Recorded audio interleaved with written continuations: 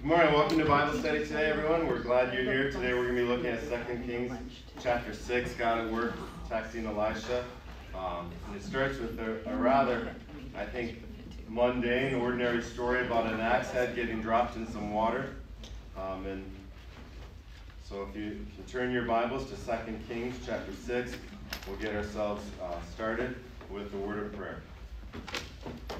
Lord, lead us to use the property that you have given to us and the property we borrow from others wisely. Give us the wisdom to know how the gifts that you have provided can be used with compassion for others. In the name of Jesus, amen. Amen. All right, so we have a series of stories from chapter 5 and forward that don't have a strong timeline. There's not this linear, this happened and this happened, see the link between them all. These are kind of stories that are somewhat independent of each other. And you could, I sometimes think about what the oral character of the Old Testament was, that these stories would be shared, and then the editor of the book of Kings would bring them together. Jeremiah is sometimes seen as that editor that would have brought together 1 Kings and 2 Kings together. And so you have these elements of oral communication here, of stories that are brought together about the life of Elisha and how he's working together to keep God's people together. We'll start by reading chapter 6, verses 1 through 7. Now the sons of the prophets said to Elisha, "See, the place where we dwell under your charge is too small for us. Let us go to the Jordan, and each of us get there a log, and let us make a place for us to dwell there." And he answered, "Go." Then one of them said, "Be pleased to go with your servants." And he answered, "I will go." So he went with them, and when they came to the Jordan, they cut down trees. But as one was felling a log, his axe fell into the water, and he cried out, "Alas, my master, it was borrowed." Then the man of God said, "Where did it fall?" When he showed him the place, he cut off a stick and threw it in there and made the iron float. And he said, "Take it up." So he reached out his hand and took it. All right, we're going to start with this kind of opening question, a little fluffy maybe. But also, I don't know, maybe this would be awkward if the person you borrowed from is right near you. But what have you borrowed that you still haven't returned? Have any of you borrowed something that you haven't returned? Your crutches. My crutches, all right, yes. Hannah borrowed my crutches. May I never need them back in my house. So. Yes. I'll return them. Yeah, it was interesting. Chris Tucker, I don't know, an actor who was in comedy movies, who was being interviewed this last week and talked about what it was like becoming an up-and-coming actor. He said he was friends with Charlie Sheen and he borrowed Charlie Sheen's Lamborghini. And then he didn't return it after a while, to the point where Charlie Sheen said, "You know, I haven't seen my Lamborghini. Do you know who has it?" And Chris Tucker's sitting there going, "Will you remember?" And then he finally says, "I have it." And then Charlie goes, "Do you think you could bring it back?" Yeah, you. When my dad was in his 80s, I borrowed his extension ladder. You still have it? Give it back to him. No, I still have my dad's snowblower. Yeah. He was supposed to borrow it and not return it. So that His mother was, so you couldn't climb up it. So yes, he couldn't climb on it, that's right. I get it. Oh, I get it now. When you borrow something, there's a certain debt of expecting that you would return it in the same condition you found it. Often you will borrow something because you don't have it. Maybe you don't have it because you couldn't afford it, or maybe you don't have it because you think regularly you're not going to need it long term, and you're going to use that person a little bit like a co-op of tools and borrow it and then return it to them. Here we've got the son of a prophet. He borrows an axe, and it's likely because of poverty that he has borrowed it. And so there you see the great distress about it being borrowed and now in the water.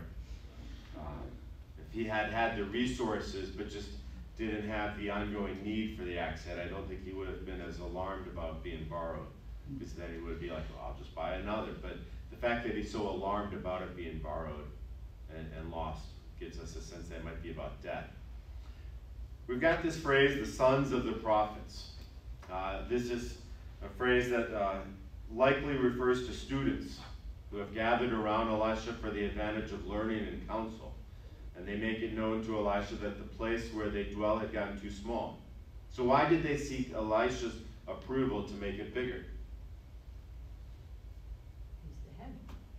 He's the head of the school, kind of like, yeah, there's that. And there's another reason as well. It's going to involve a change of location. Because they say, you know, let us get a log and let us make a place for us to dwell there. So they're asking Elisha, not only do we want a bigger school, we want to move locations. And so that'd be a good reason to ask the head teacher. Why? What could have been some of the reasons Elisha would say no? So when you ask someone something, there is the possibility they could say no. So I've kind of thought one reason might be he doesn't want to go and move the school near the Jordan. Another one might be he wants to keep it small. That there's an advantage to the closeness and the intimacy of the size of the school that has been developed here.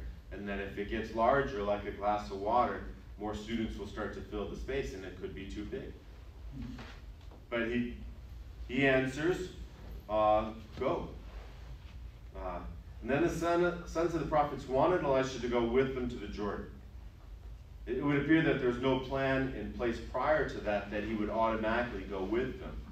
Why do you think they asked Elisha to go with them? We don't have any record of him being a well-known builder or architect. So they might not have asked him to come for those skills. They were polite. They were polite. All right. Yeah, would you please come with us? If you're going to talk about a party in front of other people, you should probably invite those people to the party. I do think that things seem to go better if Elijah's on board with the idea and along for the ride. And yeah, so if Elisha is there, it's good. Probably something could happen. It'd be nice to have a man of God around. So it shows maybe somewhat their sense of being still novices, that they wouldn't want to do such a grand task without his presence.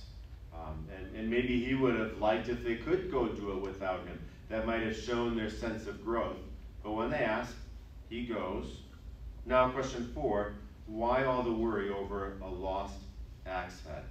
So we've got in verse 5, but as one was felling a log, his axe head. By the way, just axe with an E or without an E. How do you decide? E. With an E always? Always. So, by the way, I didn't get any red squiggly line under this AX word. it's a 2-letter Scrabble word, I'm pretty sure. Yeah. It's either. And it doesn't even say VAR period being invariant. All right, so anyways, verse 5. But strong opinions in this room, and There it's is. an E. But as one was felling a log, his axe head fell into the water, and he cried out, "Alas, my master, it was borrowed." So what reason is he so alarmed? Well, he borrowed it. Well, he borrowed it, yeah. You want to return it back to the man he borrowed it from. And why does Elisha care about the place where it fell? So the man of God said, "Where did it fall?" So we can get it. So he can get it, which is, in the end of the story, we know the conclusion. Sounds logical. But it sounds like, to everyone else, it seemed like, well, it's gone. Why does it matter where it fell? It's gone. But for Elisha, it's not gone. And that which is borrowed, or that which would be seeming to be lost, can be recovered. In the early church, this passage became an allegory for our own sense of being lost in our sin. And we think that it's gone. It's something that can never be returned. And then you have God who wants to know where we are. You've got a connection similar to, say, in the garden when Adam and Eve have sinned and God is walking in the cool of the garden, asks, "Where are you?" And they're hiding in shame. There's these constant stories in the scripture of something that's lost, something that's would appear gone forever, and that the men of God never consider it gone forever. They are always wanting to know where it is, how, and bring it back to recovery. So this passage is, you think, how does 7 verses in 2 Kings chapter 6 matter? This becomes one of those stories of kind of piece upon piece of always being reminded that God cares about things that are lost. And so that's one of the ways that this story fits into the larger narrative of what Elisha is doing. He's letting the sons of the prophets know that what you've lost is not lost ever if God is involved. Now, the man who lost the axe head seems to be sensitive to the fact that he lost something that belonged to someone else, and that debt could only be paid through a miraculous work and power of God. Miracles are done as a sign, an indicator, a witness that becomes fulfilled in Christ. All right, so I've given you a little bit of a hint. Sometimes I do this. I write a question, and then as I'm teaching the Bible story, I forget about the next question. And so I take some of the thunder out of this question. But maybe we can still find some lightning in this question. How can this story become an allegory for the work of Jesus? So you've got this son of the prophet. He's building the house of a house of study for all the prophets.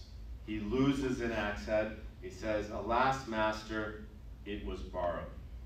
He doesn't say, "Please find it, please help me." It's just this complete sense of exasperation. And then Elisha asks, "Where did it fall?" He showed him the place. He cut off a stick, threw it in there, and made the iron float. All right, so what is the stick about? Connect this to Jesus in an allegorical way. The stick gets thrown into the water. What is the stick? The cross. There you go. There we go. That could preach. You've got a stick. What's the water? So let's remember specifically, where are they cutting these trees from? What water are they nearby? Jordan. The Jordan River. So the Jordan River would be a place of baptism. In baptism, what is drowned? People are drowned. The old sinful self is drowned. So waters have kind of this sense of death to them. You drown the old sinful Adam. But what emerges out of the waters is a new creation in Christ. That which was lost becomes found. So let's now connect the stick and the waters. How do you get out of the waters of baptism? How do you get out of being drowned? Ron, what was the stick about again? The cross. The cross. So all right. So I am a drowning, sinful self. How do I get out of drowning? Through the cross. Through the cross. That the only way that I can emerge out of being lost, the only way I can emerge from being drowning, is through Christ on the cross.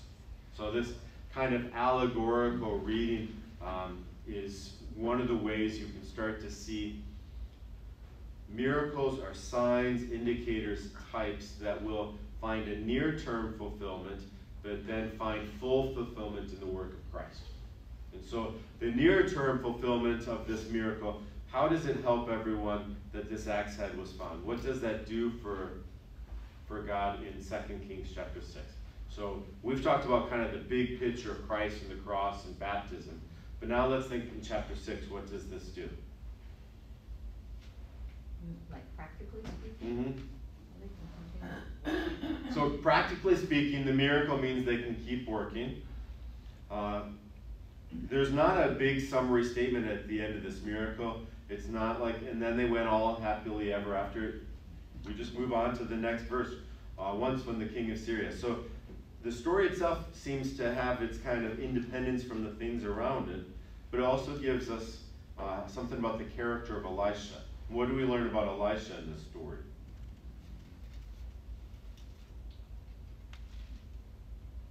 He cares about little stuff. Mm-hmm. I mean, it doesn't matter to Elisha, but it really mattered to this guy that he didn't have an axe. And that is a significant detail as we start to look at these heroes of the faith.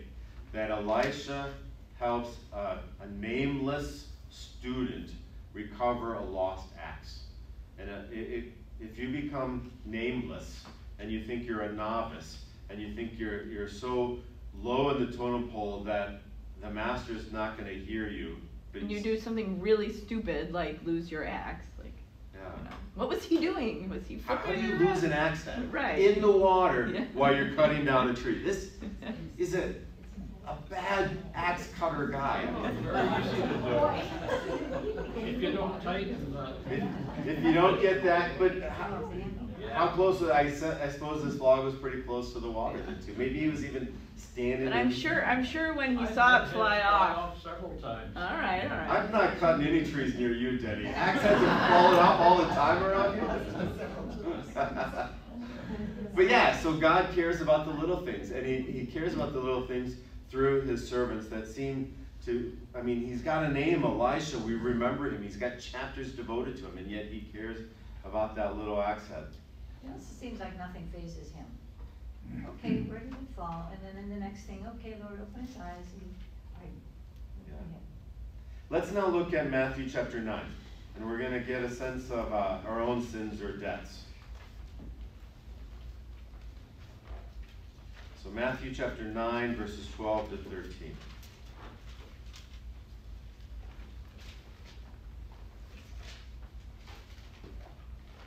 So this is Jesus calling Matthew, and then people are upset that Jesus is eating with tax collectors and sinners, reclining at a table with all these sinners.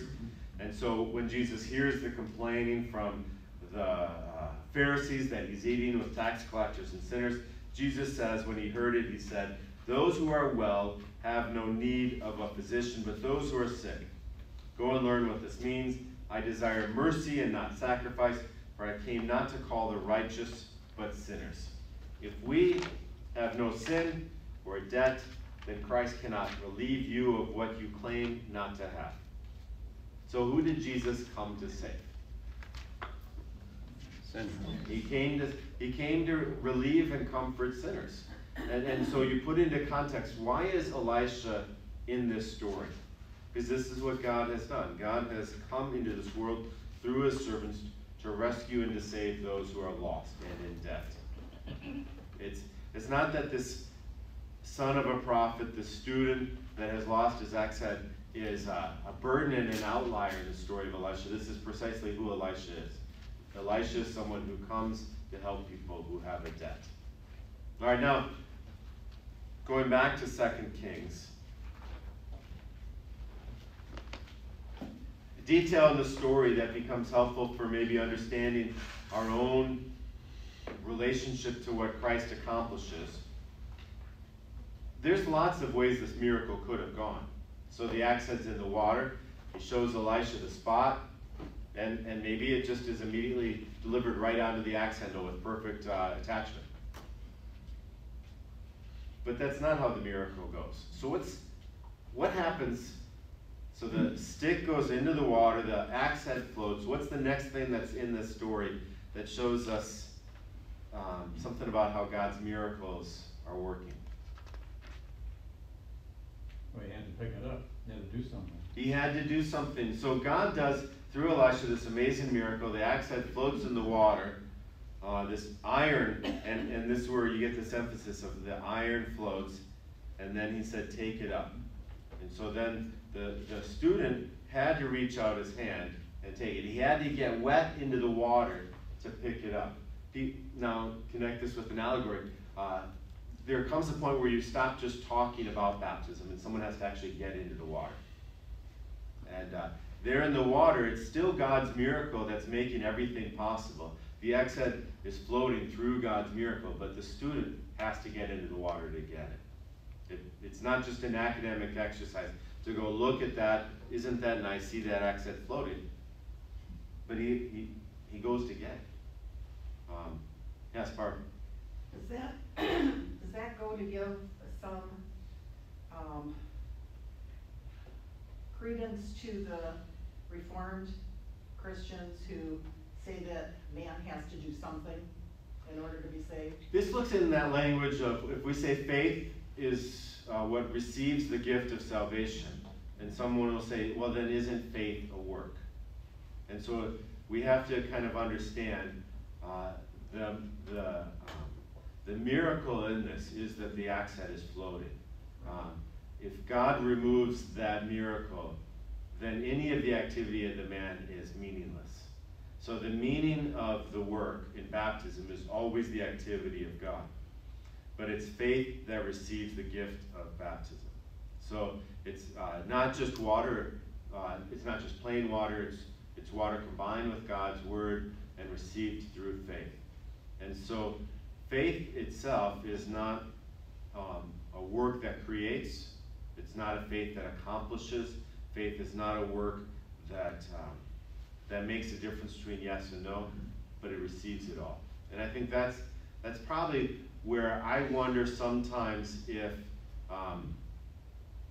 there's some movement between Lutherans and decision-based theology is to try to figure out what does that word faith mean.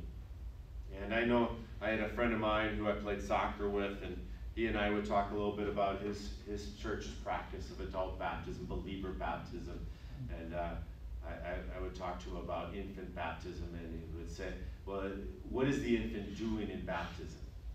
And then, you know, we talked about all this, and I realized that how we describe faith became the big hurdle for him. We're going to move on now to the next story.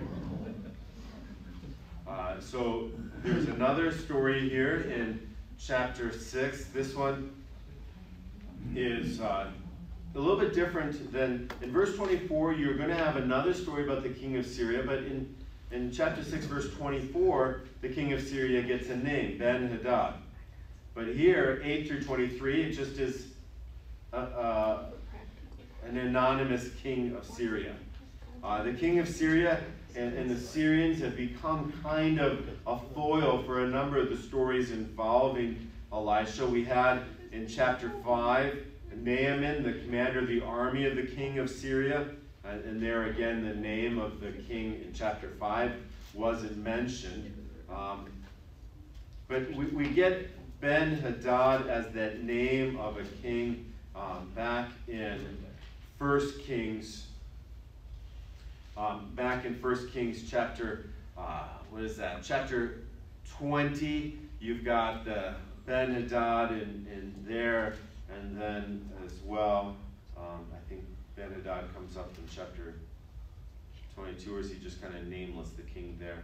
It's just interesting. Some people find it trying to figure out which king of Syria are they talking about in these stories where the name isn't mentioned. And is in chapter 6, verse 24, is that the same Ben-Hadad that's been king all along? And why is his name mentioned in verse 24 and not elsewhere? Here's the answer I've got. I don't know. But let's go on now with chapter 6, verse 8. Once when the king of Syria was warring against Israel, he took counsel with his servants, saying, at such and such a place shall be my camp. But the man of God sent word to the king of Israel, beware that you do not pass this place, for the Syrians are going down there. And the king of Israel sent to the place about which the man of God had told him, and thus he used to warn him, so that he saved himself there more than once or twice. And the man of the king of Syria was greatly troubled, the mind of the king of Syria was greatly troubled because of this thing, and he called his servants and said to them, will you not show me who of us is for the king of Israel? And one of his servants said, none, my lord, O king, but Elisha, the prophet, who is in Israel, tells the king of Israel the words that you speak in your bedroom. And he said, go and see where he is, that I may send and seize him. It was told him, behold, he is in Dothan. So he went there, horses and chariots and a great army. They came by night and surrounded the city. When the servant of the man of God rose early in the morning and went out, behold, an army with horses and chariots was all around the city. And the servant said, alas, my master, what shall we do? He said, do not be afraid, for those who are with us are more than those who are with them. Then Elisha prayed and said, O Lord, please open his eyes that he may see. So the Lord opened the eyes of the young man, and he saw, and behold, the mountain was full of horses and chariots of fire all around Elisha. And when the Syrians came down against him, Elisha prayed to the Lord and said, please strike this people with blindness. So he struck them with blindness in accordance with the prayer of Elisha. And Elisha said to them, this is not the way, and this is not the city. Follow me, and I will bring you to the man whom you seek. And he led them to Samaria. And as soon as they entered Samaria, Elisha said, O Lord, open the eyes of these men, that they may see. So the Lord opened their eyes, and they saw, and behold, they were in the midst of Samaria. And as soon as the king of Israel saw them, he said to Elisha, My father, shall I strike them down? Shall I strike them down? He answered, You shall not strike them down. But you strike down those whom you have taken captive with your sword and with your bow. Set bread and water before them, that they may eat and drink and go to the master. So he prepared for them a great feast. And when they had eaten and drunk, he sent them away, and they went to their master. And the Syrians did not come again on raids into the land of Israel. So, in the story, we've got some cooperation between Elisha and the monarch of Israel, the king. Why might he give the king of Israel this information about the movements of Syria?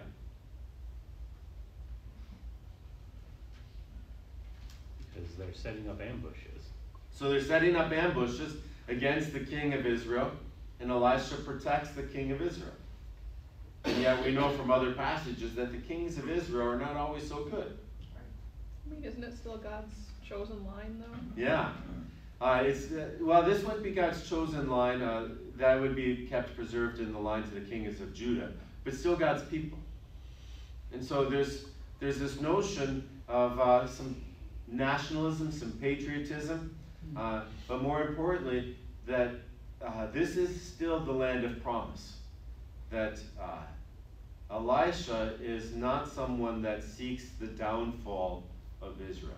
He ultimately does seek the best for the people.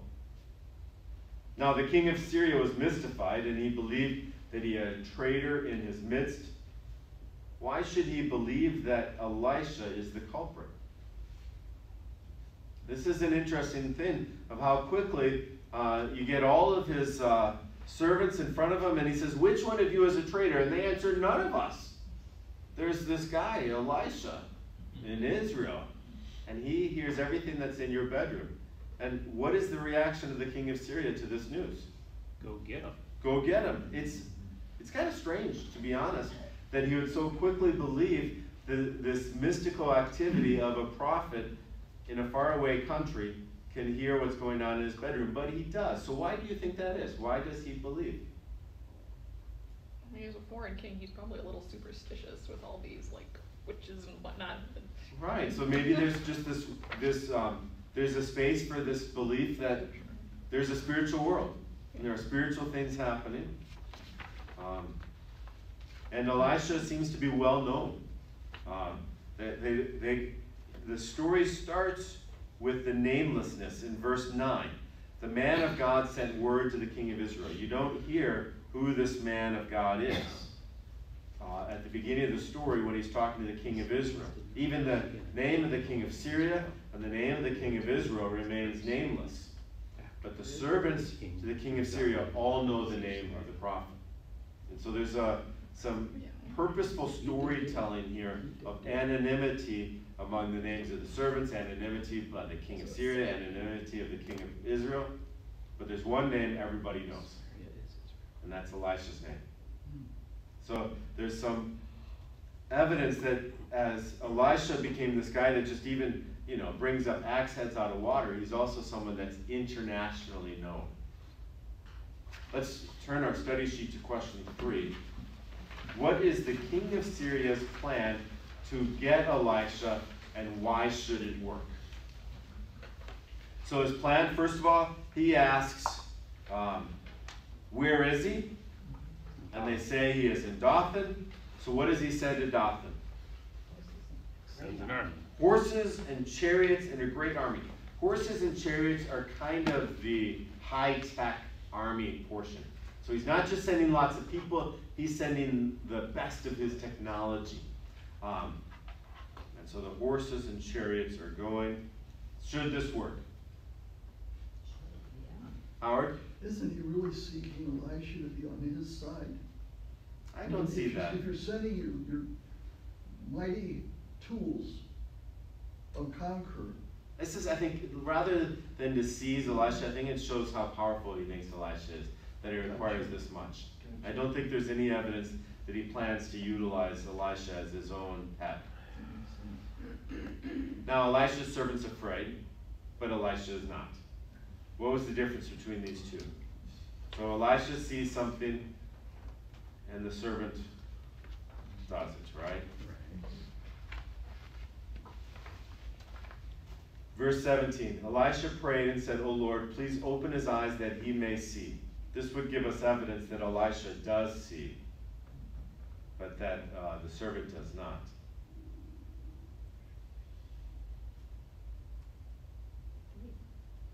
So what two miracles does Elisha perform? So in verse 17, what's the miracle that's performed? And really, it's not Elisha himself in his own ability, but it never was. It never was. But here we get the specificity. It's the Lord that opened the eyes that he may see. And what does the servant see?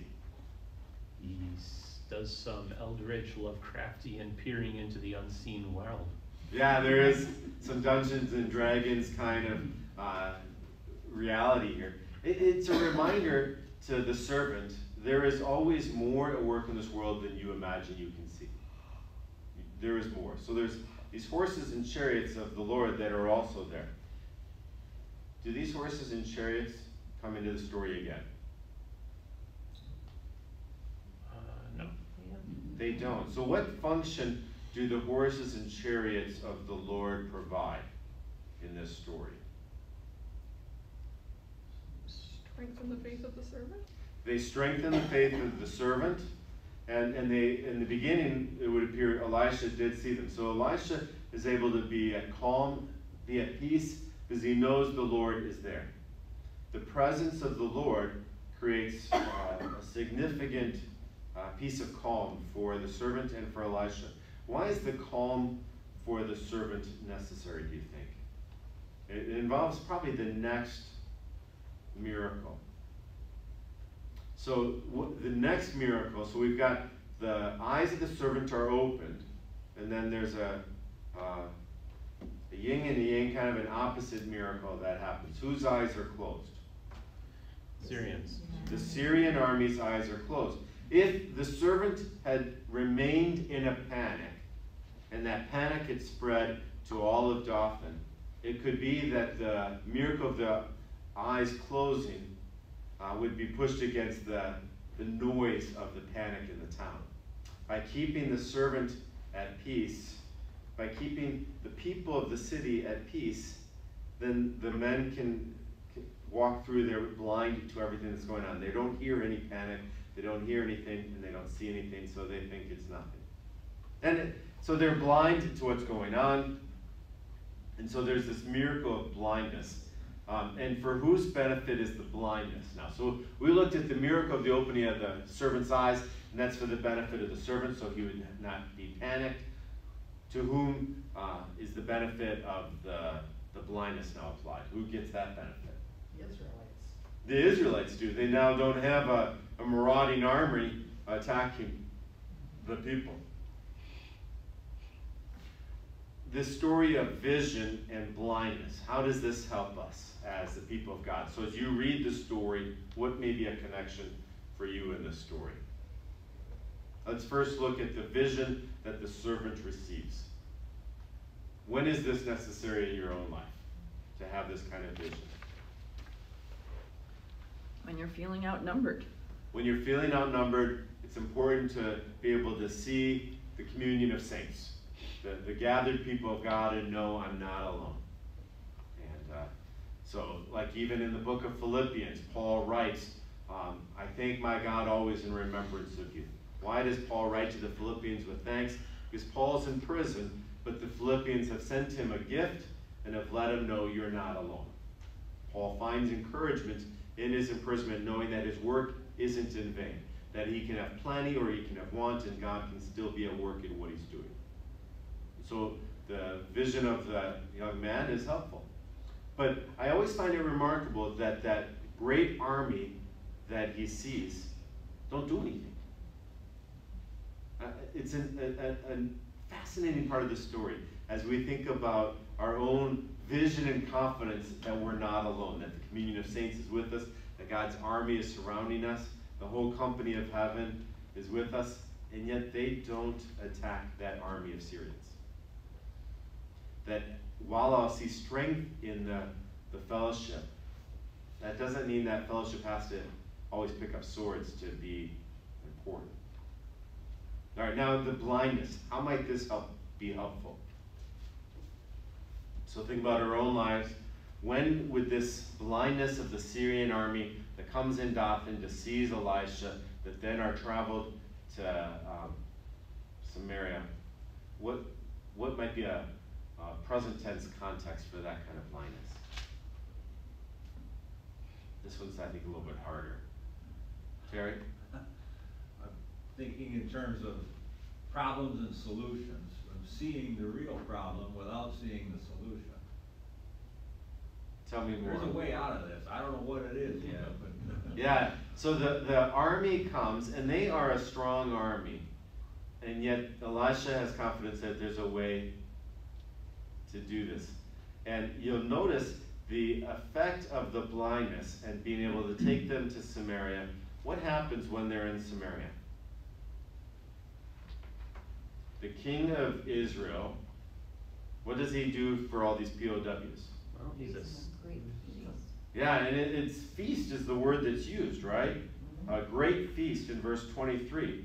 What effect does that great feast have in the relationship between Israel and Syria? well, apparently nothing, because literally the next verse they go and attack him again. Yeah, the Syrians did not come again on raids into the land of Israel. They didn't raid, they came with a whole army.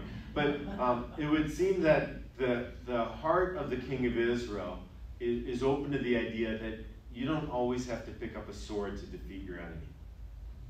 And so we could think that it'd be really nice if that our enemies could be blind to the worldly power that they have and just enter into our houses and we give them feasts.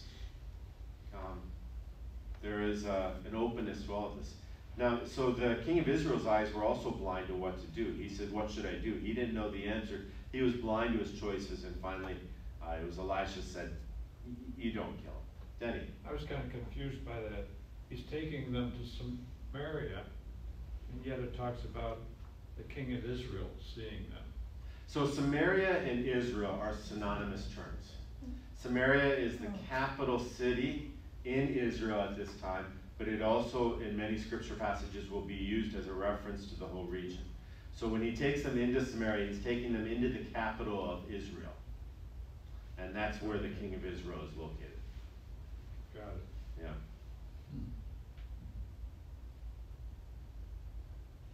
Let's now look at 1 Kings chapter 20, verse 31 to kind of understand a little bit about this great feast.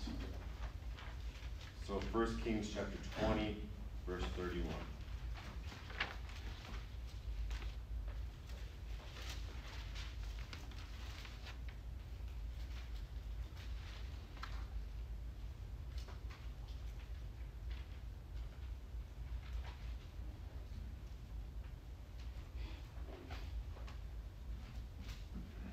What we have here is that Ben-Hadad has been defeated back in 1 Kings chapter 20, and they're trying to manipulate the kindness of Israel.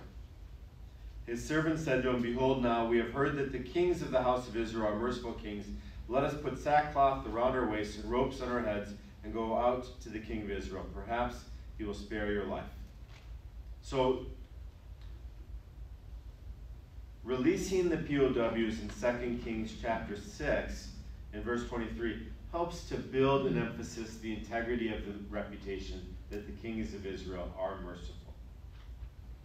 So in 1 Kings chapter 20 verse 31 there's a reputation that the kings of Israel are merciful.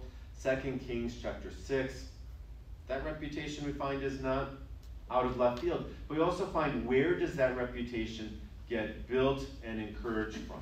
It was Elisha that told the king of Israel to be merciful. The reputation that the king of Israel is merciful is a reputation built on the continued presence of the Word of God in Israel. That Israel becomes known as a merciful place because Elisha is continuing to nurture that idea. All right, we're going to now go to the siege of Samaria.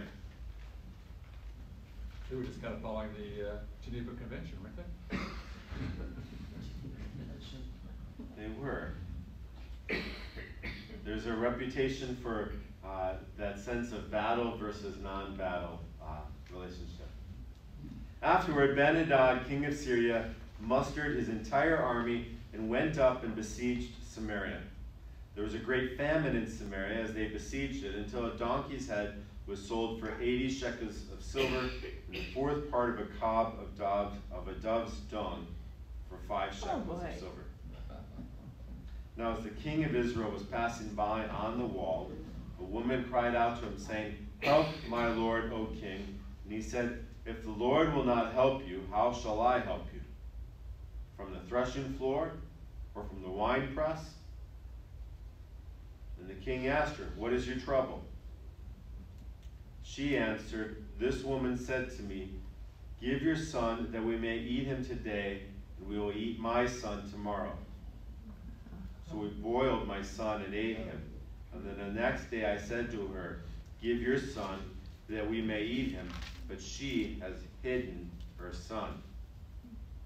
When the king heard the words of this woman, he tore his clothes. Now he was passing by on the wall, and all the people looked, and behold, he had sackcloth beneath on his body. And he said, "May God do so to me and more also, if the heads of Elisha, the son of Shaphat, remain on his shoulders today."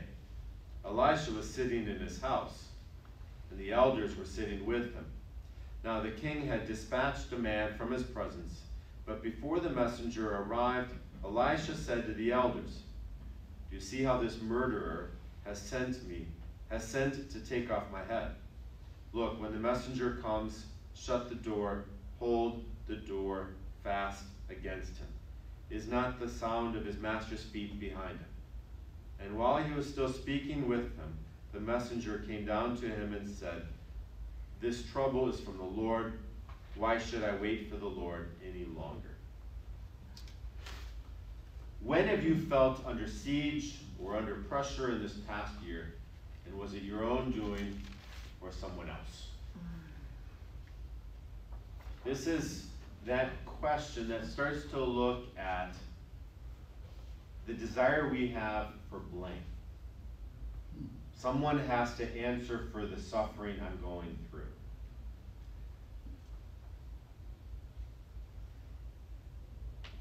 Who does the king think is to blame for the siege and for the famine? Elisha. Yeah, he wants to blame Elisha. Why should Elisha be the one that receives the blame? He wants a scapegoat. He wants a scapegoat. He wants someone to blame. Doesn't want to blame himself. He doesn't want to blame himself. Elisha is the one that let the army go. He said, let's feed them and let them go. You brought them here into the center of Samaria in blindness, and we could have destroyed them all. So Elisha, your mercy has brought to us this suffering. But now let's look at verse 26 and 27.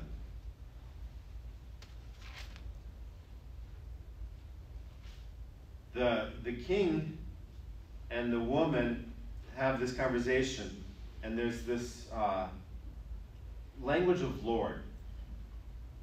So let's first look at how Lord is used by the woman.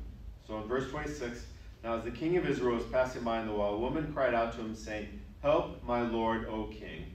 And he said, and you'll notice in your Bibles, the word Lord that the king says is a different typography than the way the woman spoke. What are some of the differences? So when the woman says it, the L is not capitalized, nor any of the other letters.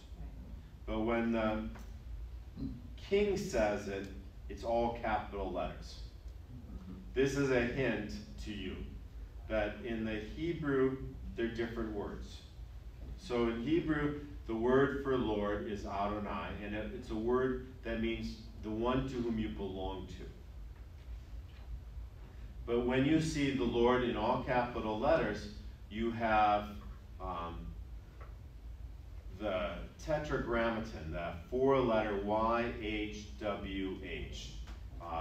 Those are consonants, and that's given in Exodus chapter 3, when Moses sees the burning bush, and the Lord says to him that go to Egypt and tell that Pharaoh to let my people go. And Moses says, when the people of Israel ask, what Lord are you following? Who should I say you are? And the Lord introduces himself in saying, I am. And that phrase, I am, is the YHWH. Now, how does the word Lord get from YHWH? So it was a long tradition in the Hebrew scriptures that when you have the consonants for YHWH, you add the vowels for Adonai. And if you say that the vowels for Adonai and the consonants for Yahweh, you end up with the word Jehovah, which is not a word at all. It's kind of like if you take the music for Billie Jean and you take the words for My Girl. You mash them up and you get something that just, I don't think would sound right. You realize you're hearing two different words. And so the intention was that when a person is reading this, that they would say Adonai out of respect for the divine name of God.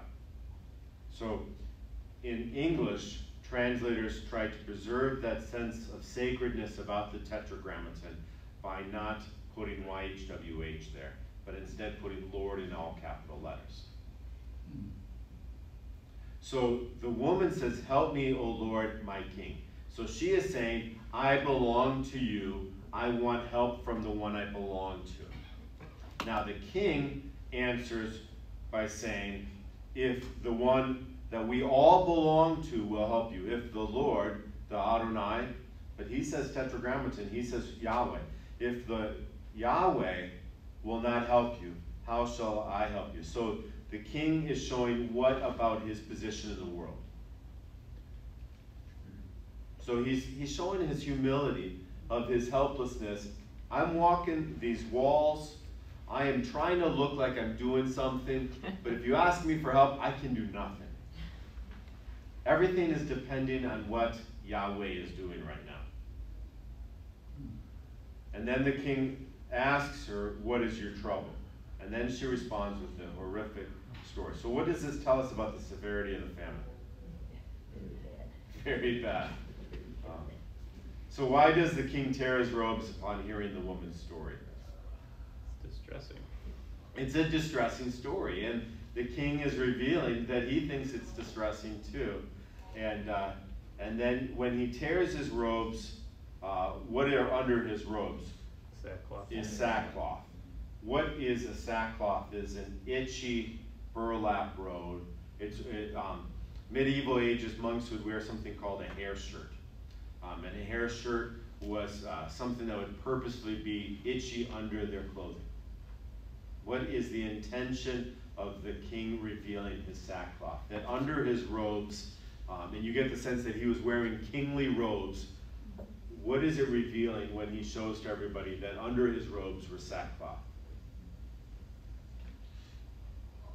More humility. Yeah. More humility. He was a suffering person along with him. He might be walking the walls in the strength of his kingly robes, but under his kingly robes, he's suffering as well. So he's trying to show to the people that he is suffering. What does the king's why is the king angry at Elisha now? We're kind of moving to the next question. So verse 31, he said, may God do so to me and more also if the head of Elisha, the son of Shaphat, remains on his shoulders today.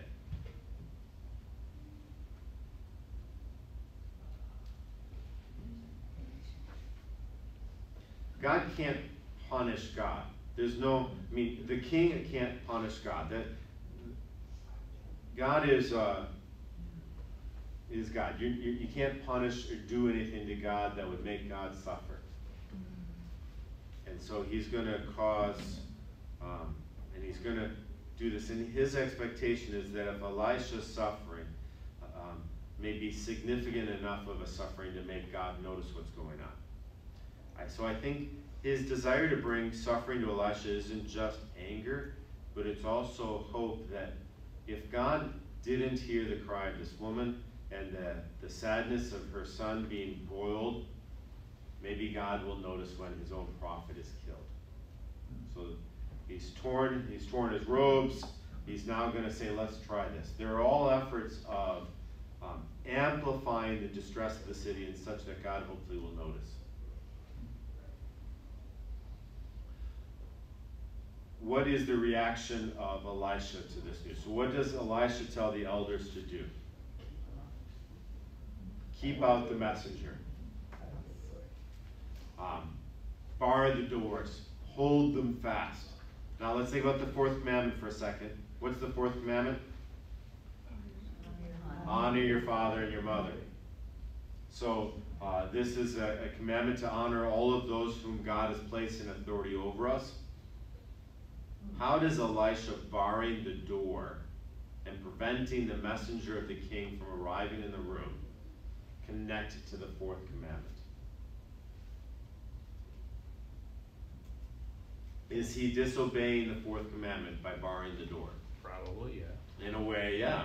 I mean, if on the straight level of it, the king is the authority of Elisha. He's the king of Israel. The messenger of the king carries the full weight and power of the king, and Elisha's not going to let him in. But he's keeping the king from doing a rash thing, right? He is, yeah. So he's barring the door is protecting him. protecting the king from doing something Himself. stupid.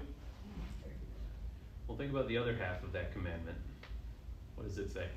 Honor your father and mother, so it shall go with you in all your days. So that you shall have long life and blah, blah, blah, blah, blah. Yeah. So, yeah, he's going to not honor so that he will have a longer life. Yeah, so the idea of the fourth commandment is keep this commandment because life is preserved and protected when we honor the authorities that God has placed in our lives. But when you have an authority that is violating life, when you have an authority that is breaking the command to preserve and protect long life, then you get the counterbalance, then don't honor him. And this gets to our own sense of when should we disobey the authorities? When our authorities are not preserving and protecting life. There is a command then to preserve, to protect, to act, to hold fast. Faced with the choices of this woman in this story, so there's a famine, there's a negotiation, we're trying to figure out what could the woman have done differently? Did she have a choice? Well, I mean, so if you've got these two women, they both have got babies, and one says, boil your son today and we'll boil my son tomorrow. I suppose the woman could say, well, how about your son today instead of my son? They flipped a coin. Yeah. Oh, they don't have any coins. Never mind. They're We got the poor. shekels. We know how expensive everyone's poor, the though. donkey is. Everyone's You're spent all playing their money. even odds. Even odds. She could have tested the integrity of the woman, I suppose. She could have just said no. It's a rigged coin. There is a suffering that sometimes we must undergo as well.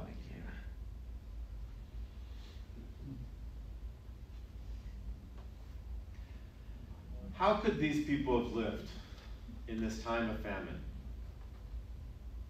Is essentially finding a way to always protect the ones whom God has placed in your life.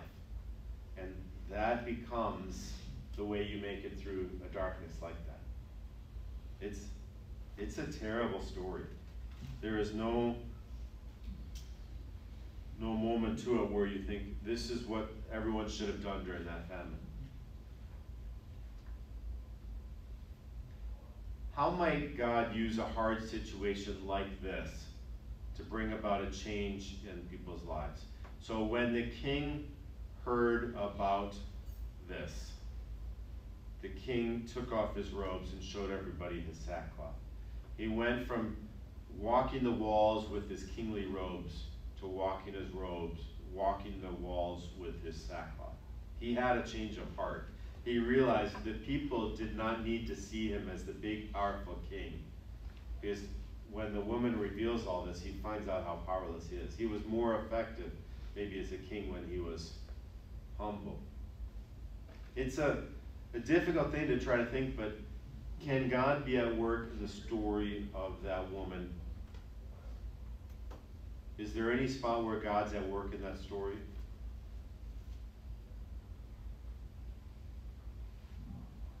Change the heart of the king. Changes the heart of the king. He takes off his robes. Doesn't change it completely because now he wants to kill Elisha. But we start to see maybe there's this sense of in this famine, we can't just pretend our way through the famine like everything's fine. Wear your fancy robes and prance on the walls. There is sometimes an acknowledgement of hopelessness that's necessary in a time. That's a hard thing to imagine, though. Chapter 7, verse 1. The messenger said, "The trouble is from the Lord. Why should I wait for the Lord any longer?" Elisha said, "Hear the word of the Lord. Thus says the Lord, tomorrow about this time, a seah of fine flour shall be sold for a shekel, and 2 seahs of barley for a shekel at the gate of Samaria." When it becomes its darkest moment, Elisha says it's not going to be this way forever. Tomorrow is going to be different. So one of the ways that Elisha is going to lead the people through this famine, it was with the encouragement that today is not the way it will be forever. There is a tomorrow. And then that tomorrow is actually what happens. And we'll see the way they are rescued is the Syrians are gone. Let's jump ahead to chapter 7, verse 6. So we remember when the Syrian army of horses and chariots came to Dothan, Elisha prayed that the servant's eyes would be opened, he would see the horses and chariots. But then I asked you, did those horses and chariots do anything? And we all said, no, they did nothing in that story. Look at chapter 7, verse 6. The Lord had made the army of the Syrians hear the sound of chariots of horses, the sound of a great army. So they said to one another, "Behold, the king of Israel has hired against us the king of the Hittites and the king of Egypt to come against us." And they fled away in twilight and abandoned their tents, their horses, and their donkeys, leaving the camp as it was, and they fled for their lives. The horses and chariots in chapter 6 that seem to have done nothing do have some work to do. They do come back into the story later. But it comes after considerable darkness. And this is that struggle. If God always had this army of horses and chariots and armies that were always there, why do they wait? This is one of the tensions that's in this story. Why do they wait? All right, we're going to look at that question of why they wait next week. So come back next week. Let's pray with closure with the confidence that God is with us. Sustain us, O Lord, against the sieges of the devil, our doubts, and the world's temptations. Open our eyes to be able to see the horses and chariots that surround us. Open the ears of our enemies, that they may hear your forces that protect and care for us. And Lord, in all of this, help us know that today is not forever. There is always yet still a tomorrow. In the name of Jesus, amen. Amen.